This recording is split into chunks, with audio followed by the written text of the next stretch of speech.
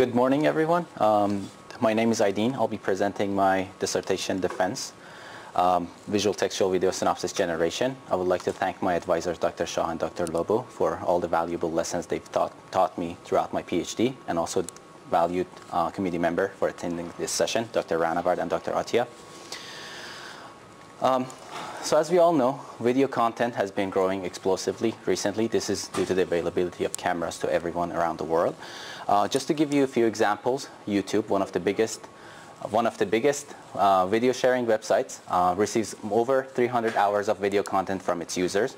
On the other hand, we have millions of surveillance cameras recording 24/7. And we have police forces and normal users using body-worn cameras and dash cameras to record their daily activities.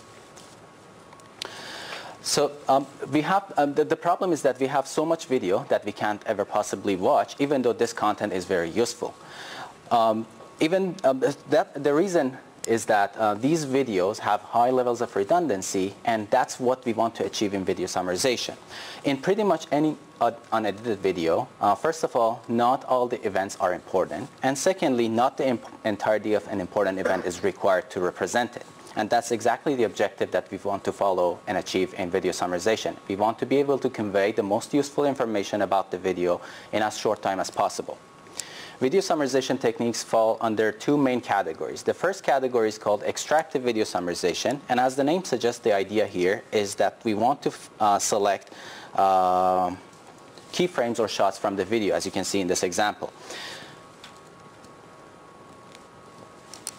These selected units are supposed to be individually important, and the whole set has to be collectively diverse. Otherwise, we are introducing redundancy into the summary. The second category is called compositional video summarization, where we create spatiotemporal synopsis of more than one frame. On the left, you can see the original long video, and on the right, you can see its corresponding compositional summary. The idea in compositional video summarization is that we want to merge events in temporal dimension in a way. Even though this is very useful and appealing, it only works in very well-controlled scenarios where the camera is static. That's why most of these techniques fall under extractive video summarization. There are several applications to video summarization. One of them is movie trailer generation. As we know, movie industry spends millions of dollars every year to create trailers for their movies. But in principle, this can be done with any extractive video summarization technique. The second type of application is for security purposes. As I said earlier, police forces nowadays use dash cameras to record their shifts.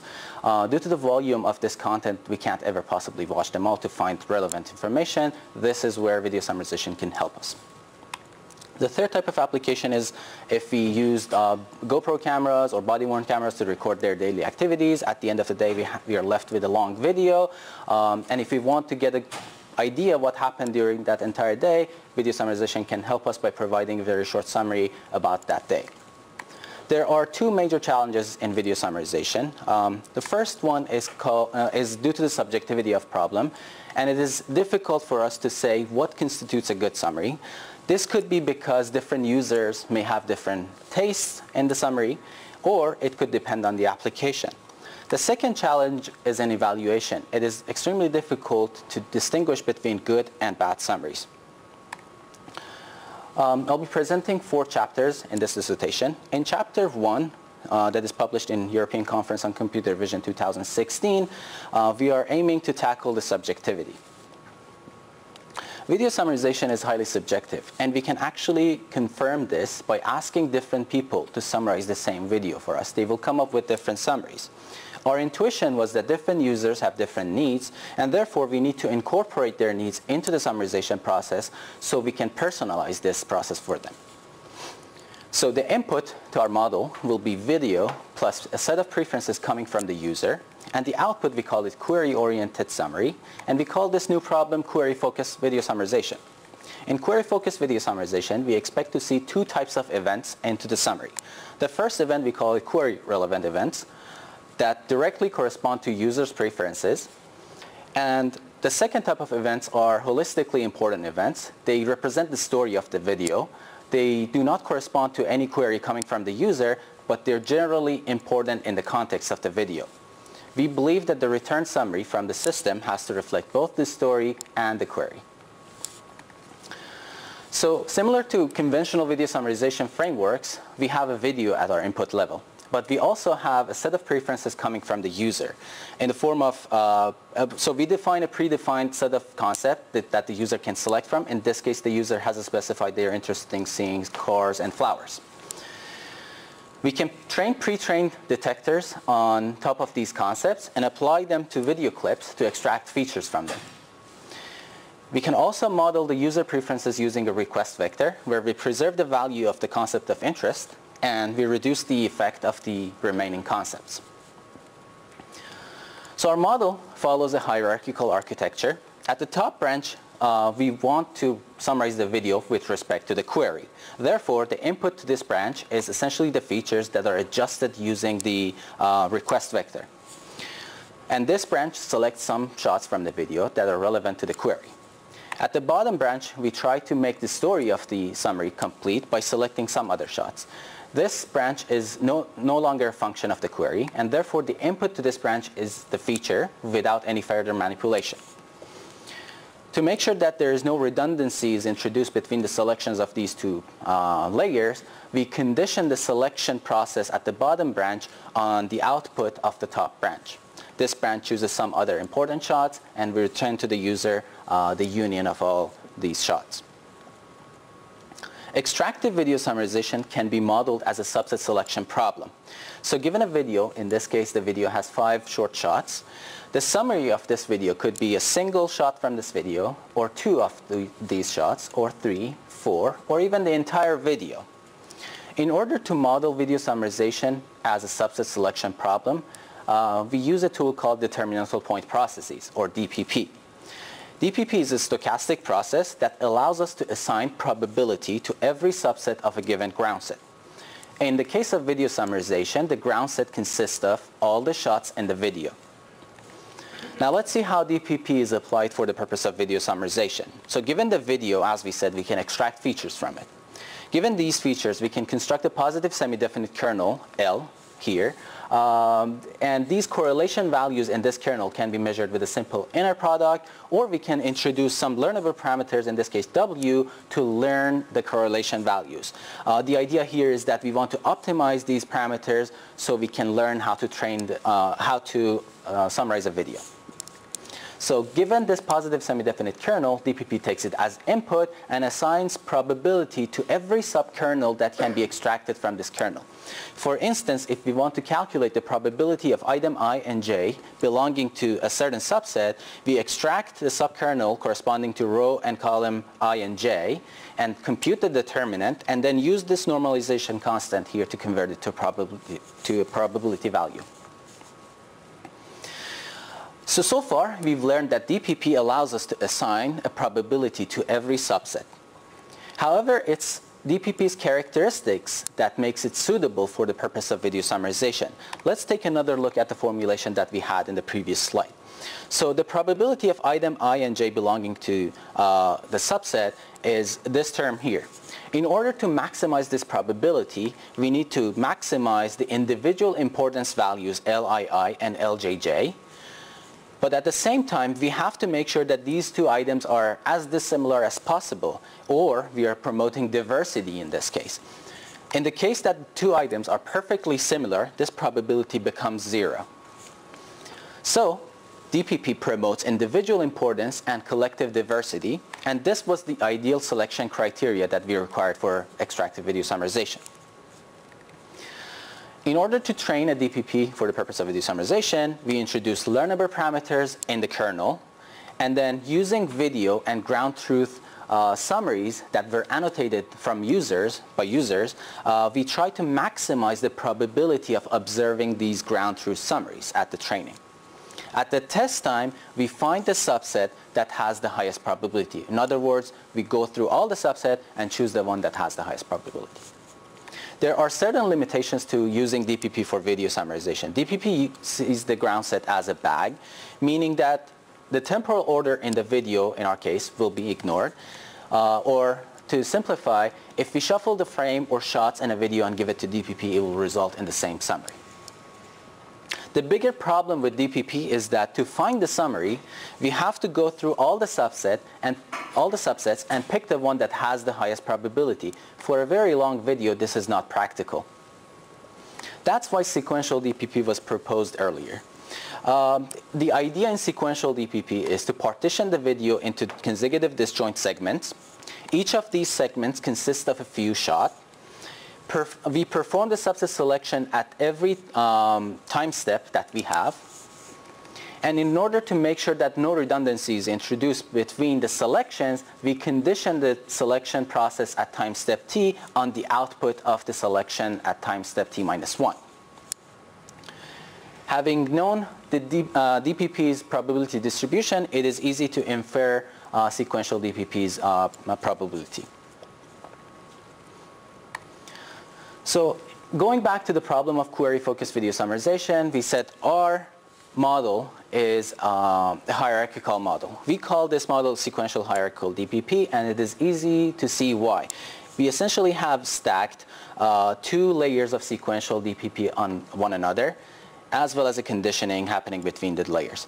So the middle layer here, identified by Z subset selection random variables, is responsible for selecting shots relevant to the query. And the bottom layer, identified by subset selection variable Y, is responsible for gathering all other important shots. Comparing sequential DPP with sequential hierarchical DPP, we can easily extend the formulation to infer the sequential hierarchical DPP's probability distribution. In this formulation, Q, shown in red, represents the query. So the middle layer is responsible for summarizing the video with respect to the query. Therefore, it only selects shots relevant to the user's preferences. At this layer, we parameterize the kernel in this format here. As you can notice here, the FIQ is a query-dependent feature of a certain shot, and W is a learnable parameter. To obtain query-dependent features, we take those pre-trained detection scores and we adjust them using the request vector that we get from the user. In order to summarize the story of the video or the rest of the video, we introduce another kernel parameterization for the bottom layer. As you can see, the feature is no longer a function of the query for this layer. And we introduce new learnable parameters V. We also condition the selection process at this time step on the output of the step above it, the layer above it, in order to make sure no redundancies introduced between the layers. To train sequential hierarchical DPP, we follow what has been done for sequential DPP. We apply maximum likelihood estimation on the probability distribution. We also add some regularization terms that we actually tune their hyperparameters using validation set. At the test time, we employ an approximate online inference, meaning that we summarize the video as we go. In other words, we summarize the video at the first few segments, first segment, select a few shots, use those to summarize the remaining of the video. In our experiments, we use 2 data sets. The first one is called UT egocentric. It includes 4 videos, each between 3 to 5 hours long. The second data set is called TV episode, also with 4 videos, each being 45 minutes. In an earlier work, a group in Stanford University collected textual annotations for every single shot in these videos. So they broke down these videos into short shots. They collected sentence for each of those shots that would describe those content. In order to obtain queries, we used the nouns in these textual annotations. So we were able to obtain a dictionary of concept size 70 for UT egocentric and a dictionary of concept size 52 for TV episodes. We designed 2 evaluation scenarios, one for different types of user. The first type of user we call it a patient user. They would expect to see all the scenes related to their query of interest, plus any other important shot in the video. An impatient user expects to see few most representative shots that would represent their query, as well as any other important shot in the video. To evaluate the performance of our model, we take the video summary that the system has generated, we break it down to its constituent shots, we gather their corresponding sentences, and we pull them in a textual document. we can do a similar thing for ground truth summaries, and then using any NLP-based text comparison metric, we can compare these two documents. In addition, we introduce another metric called hidden recall. The idea in hidden recall is to find out how many shots in the system summary represent the query, and then find out how many shots in the ground truth summary represent the query, and compute the ratio. Ideally, we want to have 100% hidden recall. To show you some quantitative results, you can see the performance of our approach compared to 4 baselines on UT egocentric under patient-user scenario. So we have 2 simple baselines, sampling and ranking. As you can see, the precision values for these simple baselines are pretty high compared to all other baselines or methods. The reason behind this is that these methods have the prior knowledge on how long the expected summary should be, and hence the high precision value. However, if you compare the recall, they fail, and our method performs better than all actually. We can see a similar trend under patient user on TV episodes, and finally in patient user on both data sets. So given a video, the Z layer, or the middle layer, would select some shots from the video that should relate to the query. As we can see, in this case, the query is flowers and wall. Some of these shots clearly represent the query, and some others don't. When we look deeper into such shots, we can see that the detection scores for the queries of interest, or for the concepts of interest, were rather high, and hence the method has chosen these shots as a mistake. Y layer also chooses some other important shots to make the story of the video summary complete. I am showing the ground truth summary in text domain as well. Blue here represents the sentences that exactly appear both in the system summary and the ground truth summary.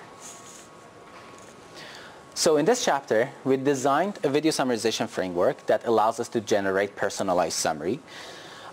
It can identify which events are dependent on are related to the query, and which events are holistically important in the context of the video. We also evaluate in the text domain. There are a few shortcomings to our approach. First of all, the hierarchical architecture, even though useful, it leads to increased training and inference time complexity. It requires additional supervision for training because we kind of need to know which shots are supposed to be selected by Z layer, which shots are supposed to be selected by Y layer, and this is an extra level of supervision. As for the features, we require pre-trained detectors to extract feature from video clips. This is not good because if we want to add a new concept to the dictionary, we have to retrain. And also, since we were the first ones to introduce the problem of query-focused video summarization, we did not have a real data set for this problem, and we had to use pseudo ground truth query-dependent summaries to train and evaluate our model with. And finally, we believe that the evaluation metric could be improved. These are the challenges that we try to address and tackle in Chapter 2. This work has been published in CVPR 2017. In our first step, we wanted to make our data set more complete and real. So we took the videos from UT Egocentric. These videos are long, they're consumer grade, and they cover a wide variety of daily activities. First, we refined the concept list by removing vague concept, by merging the redundant ones. We also added some concepts that were dominantly appearing in the video, however missing from the dictionary. And we also added some top user search terms from video search engines. Our final dictionary was reduced down to 46 concepts in total. Next, we needed to collect annotations on 2 different levels. We needed to switch from captions to a more definitive and comprehensive type of annotation for evaluation purposes. This is required to compare a system summary against a ground truth summary. And also, for training, we needed real ground truth query-dependent summaries so we could train and evaluate the model with. As for the evaluation, we decided to move from captions that were short and not really descriptive of the entire scene to dense tag annotations. So we used the dictionary that we had collected before, we have refined before, and asked Amazon Turkers to annotate all of the shots in all of the videos with the concepts that would appear in them. Here's another example of that. As you can see in both of these examples, the caption is fairly short and not really descriptive, but the concept list is more comprehensive in describing the scene at hand. Now, having obtained all of these annotations for every single shot in order to compare two summaries, a system summary and a ground truth summary, each of these shots are represented with a set of tags. To compute the similarity between any two shots, we can compute the intersection over union of their tag sets, and we can apply a maximum weight matching on the bipartite graph that we just formed. This will result in a score. We can normalize this score with respect to length of both of these summaries to eventually compute an F1-like measure. To collect real ground truth user summaries, we hired 3 students. We asked all the students to summarize all the videos with respect to all the queries for us. This way, inter-user agreement between the summaries is measurable. And also, we are able to confirm our intuition that the query must actually affect the summarization process. So here, is the summary that one of these students has done for one of the videos, given the query being food and drink. Here's the summary of the same video with respect to slightly different query, phone and hat, that the same student has done. The shots in green represent the shots that were identically chosen for both summaries, and orange represents the shots that depend on the query. We also wanted to resolve some of the issues that we had in the previous framework. Again, in this new framework that I'm going to describe, the input is shot features plus the query. However, we use a memory network encoding. We will see the details of that in the next slide to convert static features of a video clip into query-dependent features. Then we use these query-dependent features, feed them to a sequential DPP. There's no hierarchy this time for summarization purposes. So let's take a closer look at memory network encoding. So again, the input to this part of the network is shot features plus the query. So having obtained frame-level features of a single shot and the query, we use a linear embedding to embed the features or transform the features into a new space. We use a second embedding to map the query into the same space where we can measure the similarity between the transformed features and the query. We apply softmax on these similarity values to convert them to probability. Then we use a third embedding to map these static features to another space and use the probabilities that we just acquired to combine them into a final query-dependent feature. Let's take a second and see what happened here. So we have a static features of a single video shot, and we have the query incoming to memory network encoding. And the output of this network depends on what the query and static features are. So it's a dynamic set of features now, depending on what the query is. To compare our model with existing state-of-the-art, first we ran our experiments on sequential DPP, a crucial baseline to our model. Comparing sequential DPP with sequential hierarchical DPP, we see a slight improvement in performance across the board, but eventually when we use memory networks to encode, we see improvements all across the board. To show you some qualitative results, you can see on the left we have a video that is roughly 4 hours long, and on the right you can see the summary that is just about 8 minutes, so much shorter. The query in this case is drink and food. And as you can see, the video summary on the right already is showing signs of the query at hand. Here's another qualitative result. So on the left again, there's the original video, and on the right you can see the summary. In this case, the query is chocolate and street. Our model is robust to giving wrong queries. In this case, chocolate is a query is something that is missing from the content of the video, but since we define the problem of query-focused summarization to be general, in fact, it is able to handle this problem. So, in conclusion for this chapter, we compiled the first query-focused video summarization data set. We collected 184 video query pair annotations. We also collected dense per video shot concept annotations that we used to develop the novel evaluation metric upon. We also presented an improved framework that had higher performance. It required less supervision for training due to no hierarchy in the structure, and we did not need any pre-trained detectors for feature extraction. Again, there are a few shortcomings to this approach. Any model that is based on sequential DPP does not allow the user to specify how long the summary should be, and this is a feature that sometimes is required. There's also discrepancies between the ways the model is trained and tested. We train the model by applying maximum likelihood estimation on the objective function. However, at the test time, we employ a greedy algorithm and we summarize the video as we go. Furthermore, the evaluation metric that we use has to do something with the tags and bipartite matching on the graph, maximum weight matching on that bipartite graph, and it has nothing to do with the objective function. These are the challenges that we try to tackle in Chapter 3. This work has been published in ECCV 2018. So, as we just saw, to summarize the video with respect, using DPP-based models, we essentially choose the subset that has the highest probability. This subset can be of any size. But it's also a very useful feature if we could generate summaries at different granularities. Maybe we want to specify how long the summary should be. Therefore, we propose and develop a new model, generalized DPP. So since the user may want to specify how long the summary should be, we kind of want to enforce some size prior on the new model. In DPP, the size prior, as we will see soon, follows a uniform distribution. Our idea is to change that and impose a custom distribution as size prior. We denote it by pi.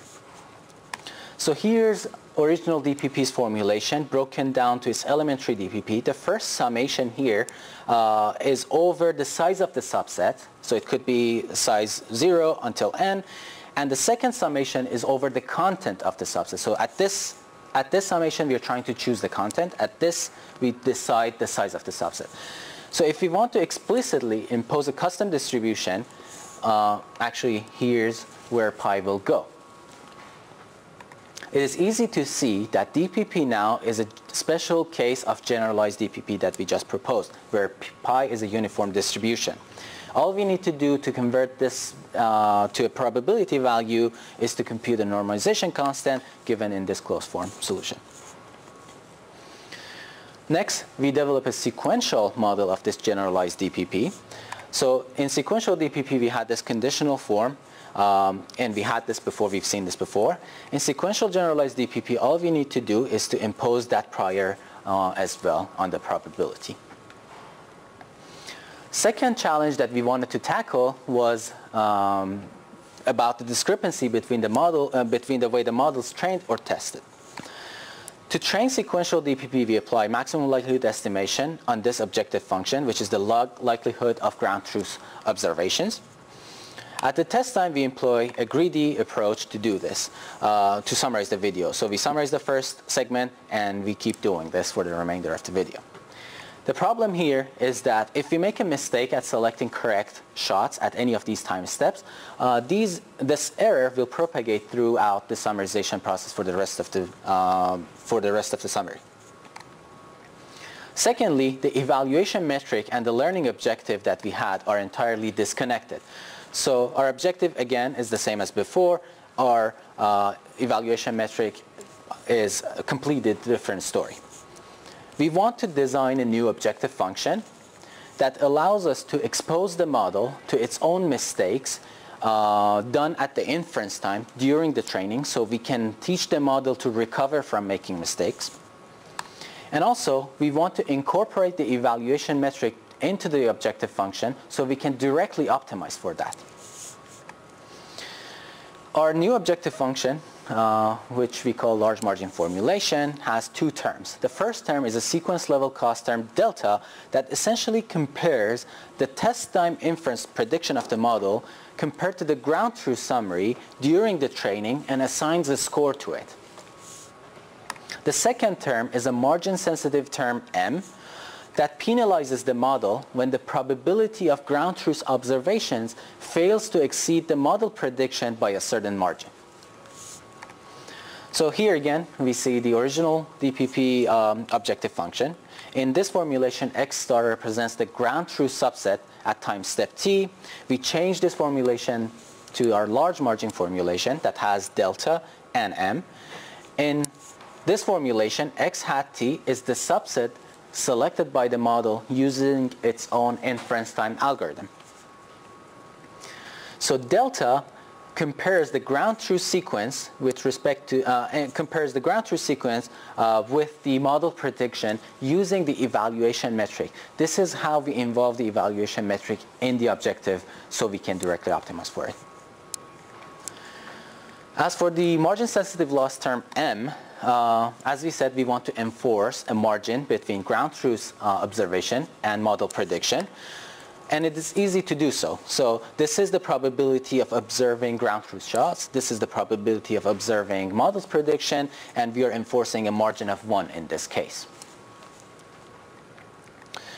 We also collect the videos in social interaction data set collected by a group in Stanford University. These are 8 long egocentric videos. Some of them are as long as 8 hours. We fully annotate these videos for generic video summarization purposes and add them to UT egocentric data that we had. We also made improvements upon our evaluation metric. Our previously introduced evaluation metric was good. However, there was one flaw in it.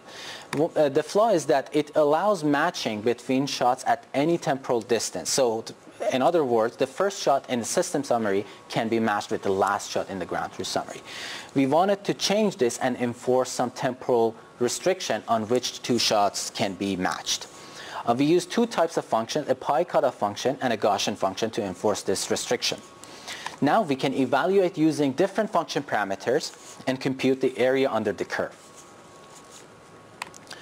So we evaluate the performance of our model on 2 scenarios. Generic video summarization, where there's no query involved.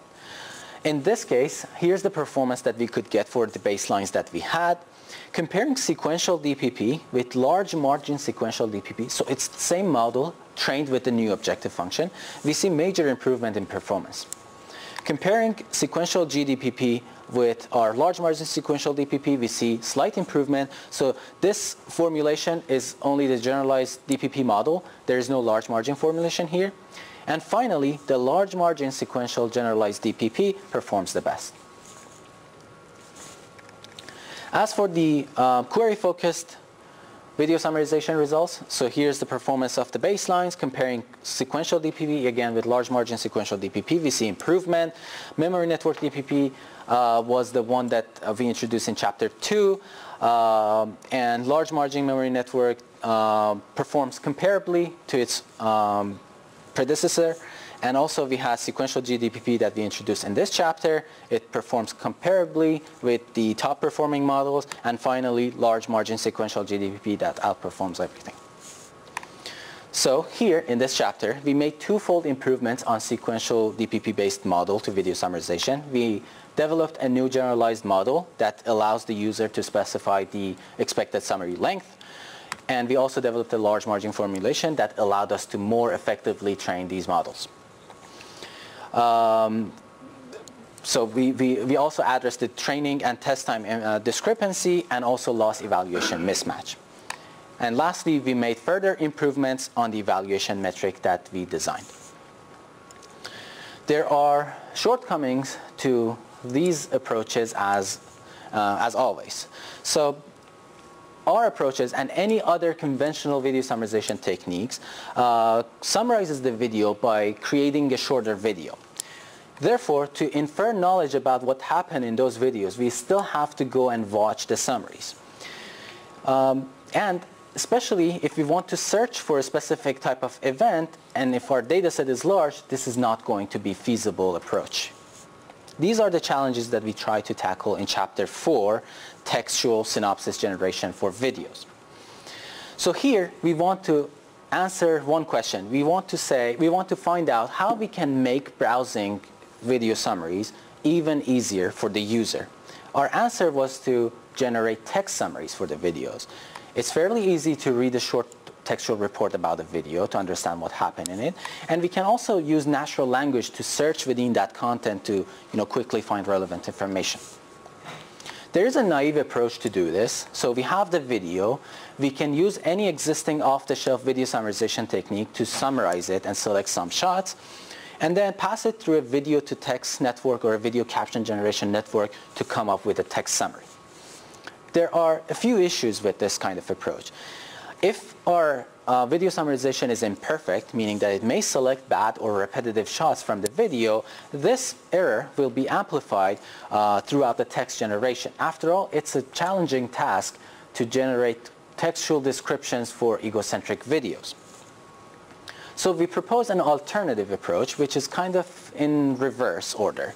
We take the video, we break it down to short shots, we pass the shots through a video-to-text generation, so we create a very long textual document, and next we use a text summarization framework to summarize this long text to come up with a summary. The advantages of this approach is because essentially we first generate as much text knowledge as possible. Some of these descriptions may be correct, some may be wrong. We can try to identify which ones are correct, and from the correct ones we can select the most representative ones. So to show you the framework, we take the video, we break it down into shots, we sample a few frames from each shot, we pass the frames through a 2D CNN for feature extraction. We can use any feature extraction backbone here. The features, the visual features extracted at this point will be passed through a caption generation network that is consisting of encoder and a decoder. This part of the network will produce a description. We take the visual features and the textual description and pass it to a visual language content matching unit in order to identify whether the generated description is correct or not. Next, we have a pair port network that tries to essentially read all of these generated descriptions, and from the correct ones, it wants to identify which ones are representative and need to be included in the eventual summary. Our pair port network assigns a representativeness score to each of these descriptions or video shots. Also, we get some confidence scores from our visual language content matching unit. The product of these two will result into impact score for each of these descriptions. Our caption generation network has a temporal attention module that essentially is trying to find which of these visual features are useful. The reweighted features will go through an LSTM-based encoder-decoder to produce a caption for the shot at hand. We use a standard captioning loss to train this part of the network. Our visual language content matching unit takes as input the visual features of a certain clip, video shot. It processes them into a final representation using a bidirectional LSTM. It also takes as input the generated description using the caption generation network at the previous component. It also produces a final representation for this description. The product of these two descriptions will form a visual language feature for that specific clip. This feature is passed through a fully connected layer that assigns a confidence score whether this description is correct or not. The visual language feature is copied for further use in pair port network. So since at this part of the network we are trying to determine whether a description is correct and matching the visual content or not, we are employing a binary classification objective binary cross entropy loss at this part of the network. In our pair port network, we've taken all the visual language features that we could generate using our previous component. We process them using a bidirectional LSTM, and a fully connected layer assigns a representativeness score to every single clip in a way. We also, at this point, we want to find out whether a description has to be included in the summary or not. So it's a binary classification problem. Another binary cross entropy objective is introduced here. Here's the entire framework all together in one slide. We train this network in an end-to-end manner by combining all the objectives together. In our experiment, we used the same UT egocentric dataset. This dataset has been annotated densely with textual annotations. We evaluate our model both in visual domain using the area under the curve metric that we introduced in previous chapter, and also in the text domain using Rouge, Blue, and Meteor. These are the most commonly used metrics in natural language processing. To compare our model with state-of-the-art video summarization techniques, we took those, we accompanied them with a video caption generation network identical to ours, so our method is not an advantage compared to them. And here's the performance that we could get for all the baselines that we could find. When we compare our model with the existing work, we see improvement pretty much at every metric. We wanted to find out why our method is doing better, so we ran a few experiments. So our intuition was that our model will do better because there will be a lot of noise in the generated descriptions. So to do this, to actually confirm this, we took the videos and we discarded everything. We just kept the caption generation network. The idea here is to take the video and generate as many sentences as we can about that video and then evaluate the performance. So here are some of the descriptions that the video caption generation network could produce. As you can see, some of the descriptions are correct. Even though they don't match the actual ground truth description, they are correct in describing what is happening in the video. Some other captions are correct in the sense that the sentence is meaningful. However, it's not describing what is happening in the video clip. And the second type of error is where the sentence does make no sense at all. We evaluated the performance of the video caption generation alone and, using Rouge metric, and as you can see, the numbers are not all that high. We also performed some ablation study to do a component-wise analysis to make sure that every component that we are introducing is being helpful. This ablation study is mainly concerned about the visual language content matching unit and the purport network. So we should remember that the full model performed 17.33 using Rouge metric. When we completely remove the visual language content matching unit, we see a major drop in the performance. If we keep the visual language content matching unit, however, we discard the auxiliary loss that we were using to train it, we see a drop in performance, however, not that much. If we completely discard the purport network, we also see a rather noticeable drop in performance. This is because we need to know what happened in the entire video to be able to select the most representative one.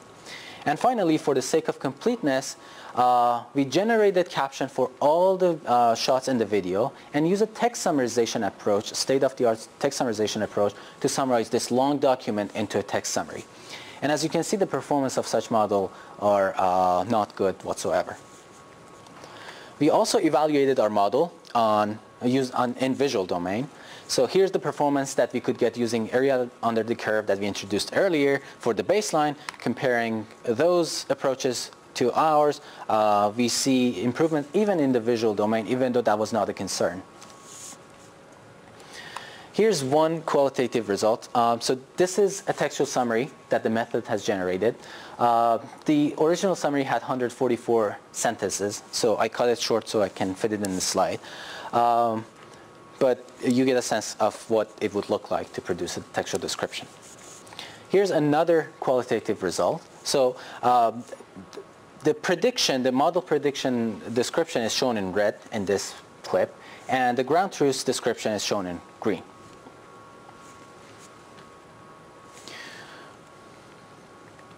So to conclude this dissertation, we discussed 4 different chapters.